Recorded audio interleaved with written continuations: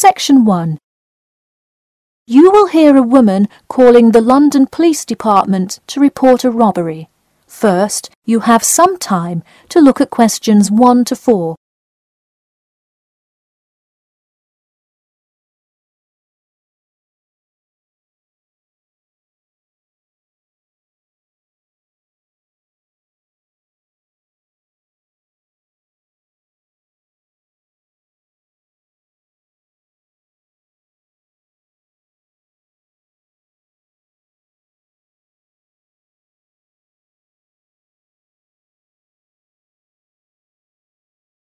You will see that there is an example which has been done for you. On this occasion only, the conversation relating to this will be played first. Hello, London Police Department. Yes, I would like to report a robbery. The woman says that she would like to report a robbery, so robbery has been written in the space. Now we shall begin. You should answer the questions as you listen, because you will not hear the recording a second time. Listen carefully and answer questions 1 to 4. Hello, London Police Department. Yes, I would like to report a robbery. All right, just a minute while I pull up the form. OK, could you give me your first and last name? Anna Grieg. Anna Grieg.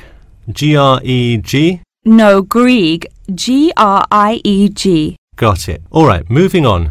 Gender, female. Date of birth? 15th of March, 1980. All right, thanks. Just a few more personal information questions, and then we can address your claim. All right. What's the address? 4 Ellendale Street. That's Ellendale. Oh, right, Ellendale Street. Yeah, we've had a lot of break-ins in that area lately. And the postal code? W5 2AT. And are you a citizen of the UK? No. OK. What type of citizenship do you have? Well, I lived in the United States for most of my life, but I am actually of Grenadian nationality. OK. So is that the country that issued your passport? Yes. All right. Before you hear the rest of the conversation, you have some time to look at questions 5 to 10.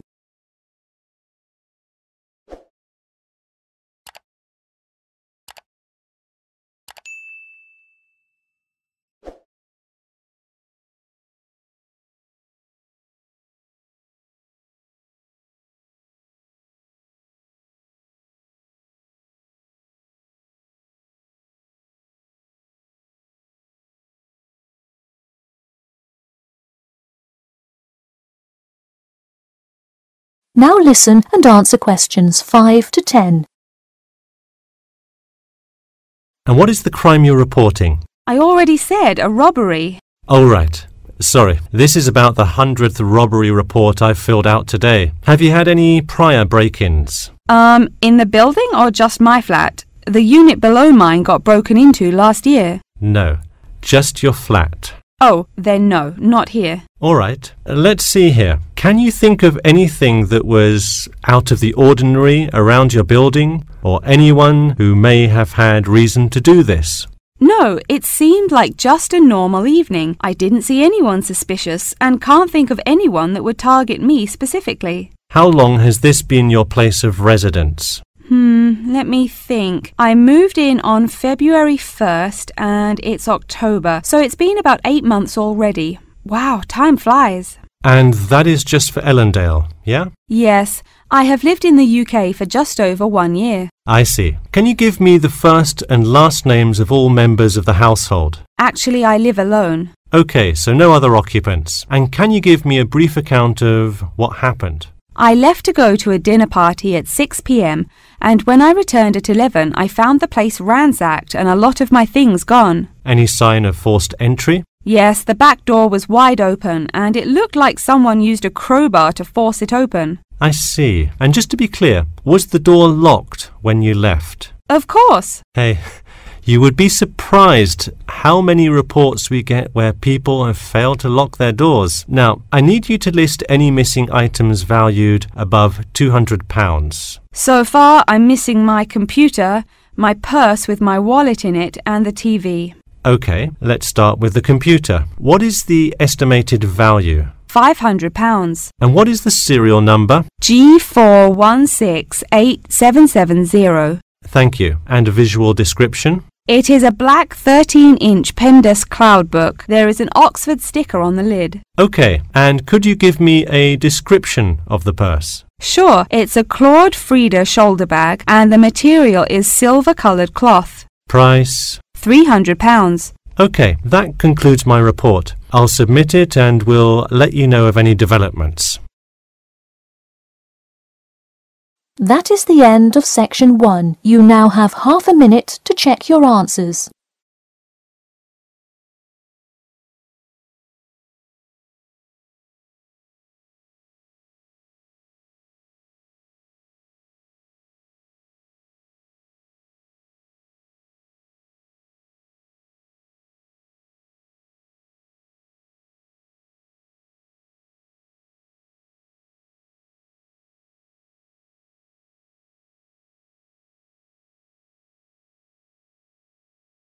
Now turn to section 2. Section 2. You will hear two students called Mark and Gina asking their tutor for advice on the extracurricular project. First, you have some time to look at questions 11 to 14.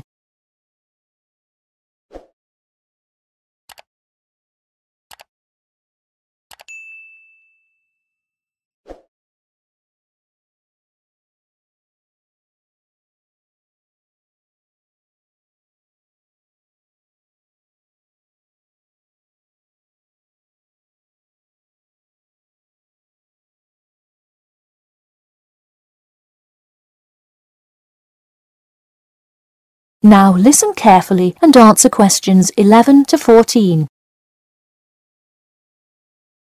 Hi Mark. Hi Gina. What can I help you with?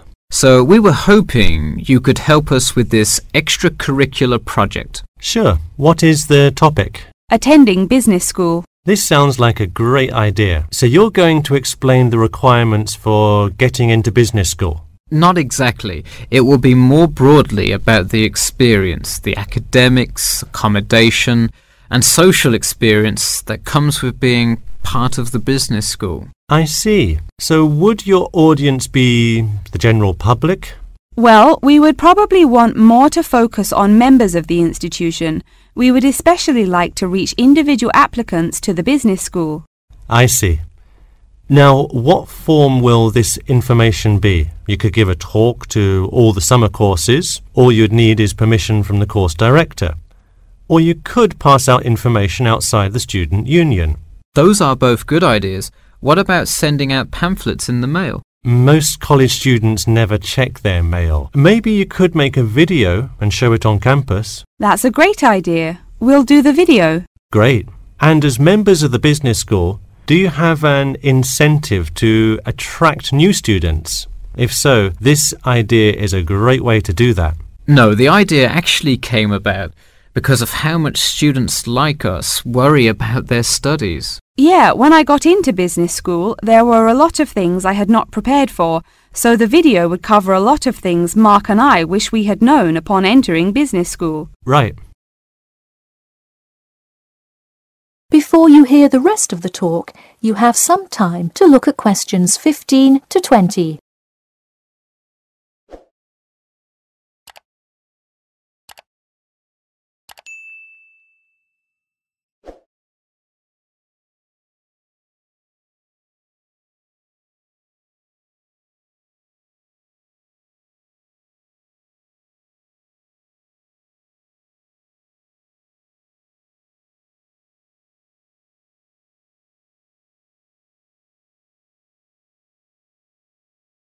Now listen and answer questions 15 to 20.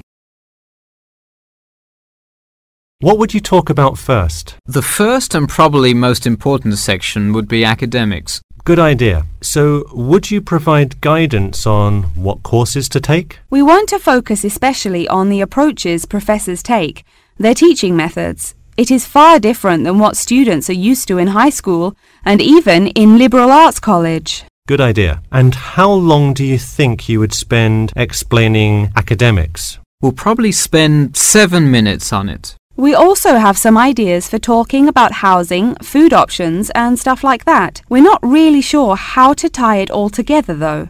I think it would be suitable to title that section Accommodation. What do you think? That could work. We'll definitely describe the different dining options at the cafeteria and then walk students through flats and the grueling process of finding one near the business school campus. Okay, so we would cover specifics on the cafeteria as well as flats. I think those are both helpful. We could spend about 6 minutes on accommodation and be sure to touch on those specifically. Great. Is there anything else you would talk about? We definitely want to go over the social aspect of attending school here. Of course. I think it's good to have a little fun once in a while when you're working so hard in school. I think we are going to introduce new students to the disco that so many upper-class men know and love. Maybe we'll include a few other places too, but that's the main one. We're also going to invite students to the international evening taking place in the first week of school as a great chance for our large international student population to meet a lot of other new students. It can definitely be hard to meet people as an international student. I think that is a great idea. You may want to spend slightly longer on this section than the other two. How about 8 minutes? That sounds reasonable. So overall, the introduction should take 3 minutes and then the conclusion should take 4, giving us a total of 28 minutes. I wouldn't rush your introduction. Maybe give it between 4 and 6 minutes. The conclusion, though, can be shorter since it's just a quick refresher of each of the topics. Give that not more than 2 minutes. Okay, so in total, the video should take about the same time, just more intro and less conclusion? Precisely. All right, we're going to get to work on our video. Thanks for your help. That is the end of section 2. You now have half a minute to check your answers.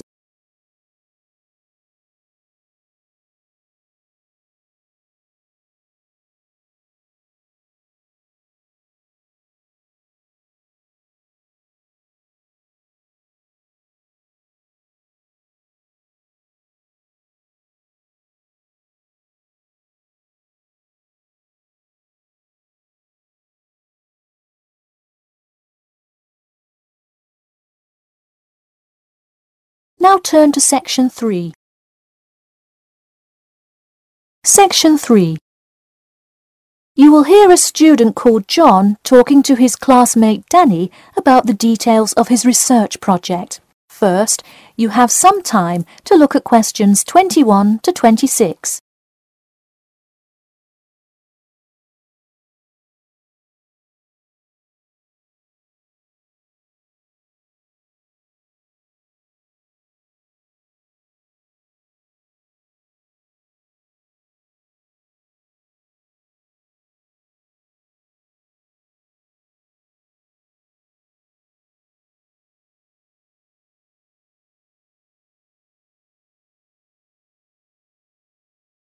Now, listen carefully and answer questions 21 to 26. So, tell me about your research project, John. I created a questionnaire for the study to determine people's opinions of the relative feasibility of earning a living in Brisbane. Oh, cool. How is it scored? Are they all multiple choice questions? Well, the questions consist primarily of yes or no responses. There are 2 free response questions at the end. Participants will use a computer to fill in their answers. That way, it is really easy to analyze the data afterward. Great.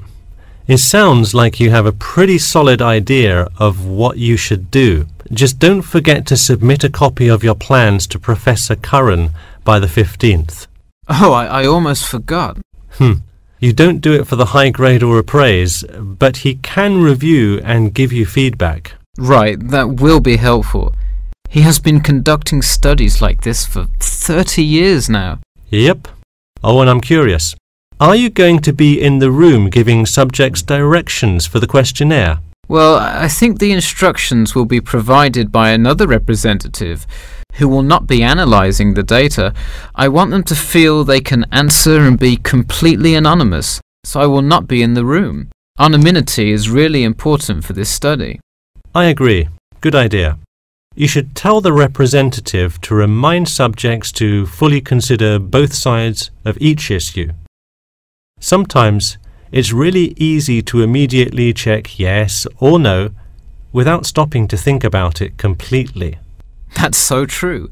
It's like a race to finish the questionnaire first or something. I'll make sure to include that in the instructions. This report has to be perfect. Wow, what's the big deal? I know it's part of your grades and all. Well, it's that, but also a well-executed study could grab the attention of faculty in the department, which would be a huge deal. So, for attention? No, silly. I mean, I could really gain the respect of professors who may later take me on as a graduate student in their labs. Oh, I see. Before you hear the rest of the talk, you have some time to look at questions 27 to 30.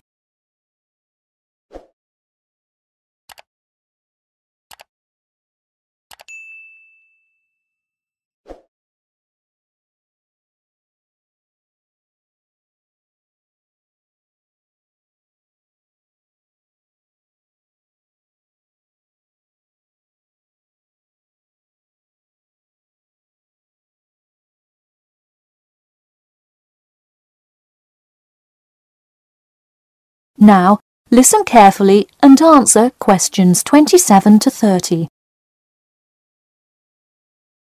Let me take a look at the survey.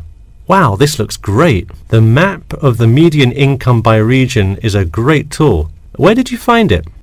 Oh, thanks. I read a lot of sources and just noticed this one in a small psychology journal called Modern Psychology. It's more helpful than the photo I added, but I think the photo is just so interesting.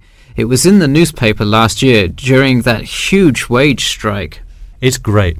Probably not necessary, but it looks great. I don't understand. What is WKRX's involvement here? Oh, the radio station agreed to sponsor the study if I play their station in the room. Wow, interesting. So you don't have to pay for any of this? Exactly. Nice. Where did you get that idea? Last month, at the Psychology Club Council meeting, someone talked about how easy it is to get sponsorship from local businesses, so I listened to their advice and called around. I'll have to remember that. Well, this all looks great. Good luck. That is the end of section 3. You now have half a minute to check your answers.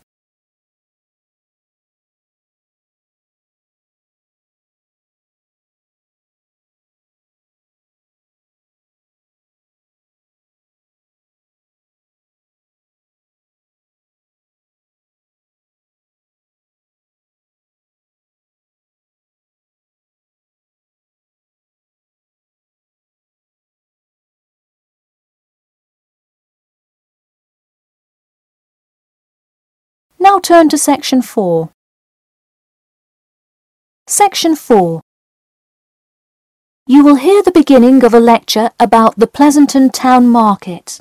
First, you have some time to look at questions 31 to 40.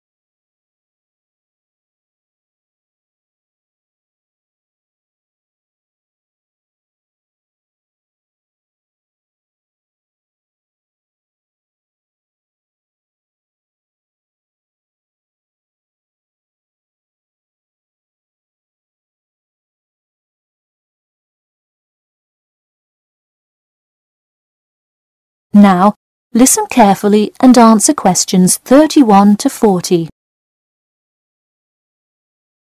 Good afternoon. In the last few lectures, we've been covering the social and political pressures that influenced the rise of the rebellion of 1679.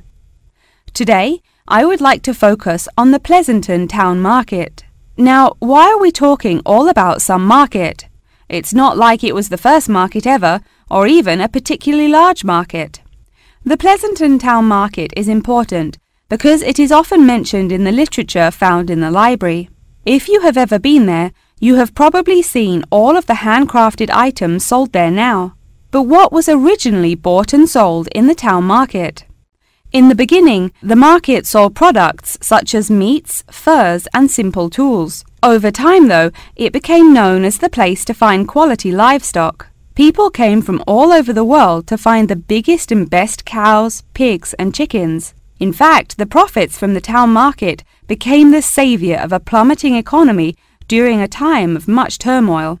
Not to be confused with the Reconstruction era, a period of rapid development came about in the 1660s as a result of the market's vendors contributing their profits to building up much-needed public facilities and defense, which would later make a huge impact on the outcome of the war. For many years, the market flourished and began to draw in large tourism crowds in addition to the throngs of livestock customers. However, as revolutions in farming came about, more people moved to farms far from the city centre. Customers grew more and more reluctant to travel all the way to the town centre for their meats, when they could easily choose to buy from local farmers near them for a fraction of the price. With such a fall in the profits of the town's major profit generator, some quality town planning was needed. In the mayoral election of 1668, a young man of little fame just barely claimed the popular vote, none other than the now legendary John C. Wiley. Wiley's first decision as mayor of Pleasanton was to deal with the quickly failing town market. The building with the large clock was a landmark that had symbolized growth in Pleasanton for a generation. Wiley decided to use the notoriety of the town market to set an example. During the historical Rotterdam Rebellion, Wiley gave all those involved lifetime prison sentences in the very same building. It stayed a prison for about 50 more years until they transported all remaining prisoners to other facilities and turned it into the historical monument today.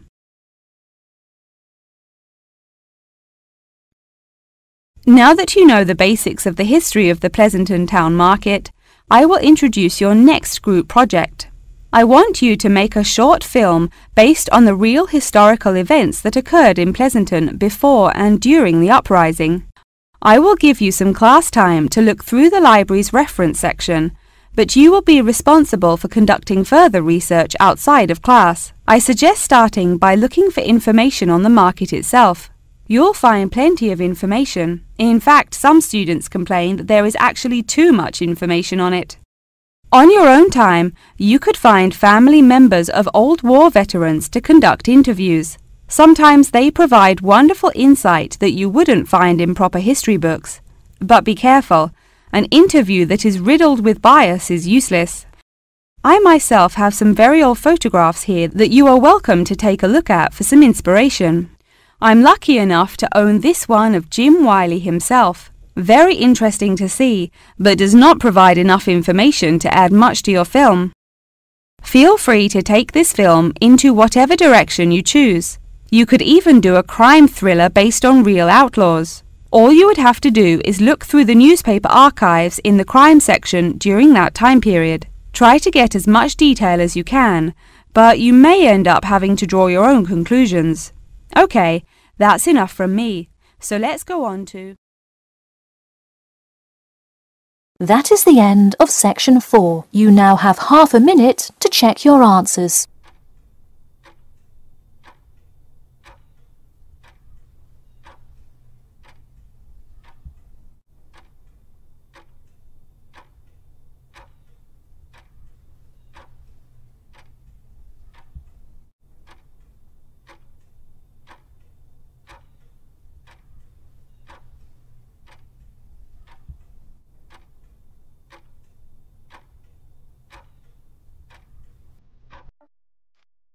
That is the end of the listening test.